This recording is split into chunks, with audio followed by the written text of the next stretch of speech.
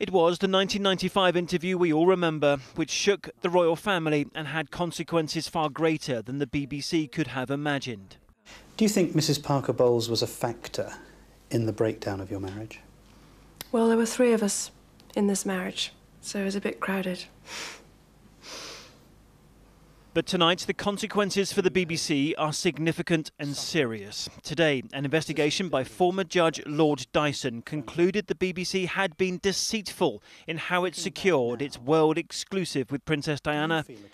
And tonight, her son Prince William reacted, and he didn't hold back. It is welcome that the BBC accepts Lord Dyson's findings in full, which are extremely concerning. That BBC employees lied and used fake documents to obtain the interview with my mother, made lurid and false claims about the royal family, which played on her fears and fueled paranoia, displayed woeful incompetence when investigating complaints and concerns about the programme, and were evasive in their reporting to the media and covered up what they knew from their internal investigation. It is my view that the deceitful way the interview was obtained substantially influenced what my mother said. The interview was a major contribution to making my parents' relationship worse and has since hurt countless others. And a reaction tonight from Prince Harry, who said media practices such as this killed his mother. He said, "Our mother lost her life because of this and nothing has changed. By protecting her legacy, we protect everyone and uphold the dignity with which she lived her life. Let's remember who she was and what she stood for." Prince William was 13 when his mother gave that interview. He was 15 when she died less than 2 years later. He spoke today of how the Panorama interview affected the final years he spent with her. It brings indescribable sadness to know that the BBC's failures contributed significantly to her fear, paranoia and isolation that I remember from those final years with her. But what saddens me most is that if the BBC had properly investigated the complaints and concerns first raised in 1995, my mother would have known that she had been deceived. She was failed not just by a rogue reporter, but by leaders at the BBC who looked the other way rather than asking the tough questions. The tough questions Prince William said were not asked relate to the internal inquiry in 1996 by this man, Tony Hall, now Lord Hall, the former Director General.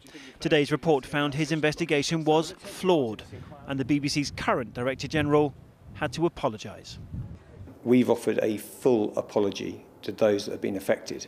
Is it your view that there are some criminal investigations which are warranted as a result of what Lord Dyson has found? Well, as you'd expect, I can't judge that. That has to be a matter for the police to look at what is available in Lord Dyson's report. But you're willing to admit that forgery has been committed here in order to deceive Princess Diana? The documents were faked, forged.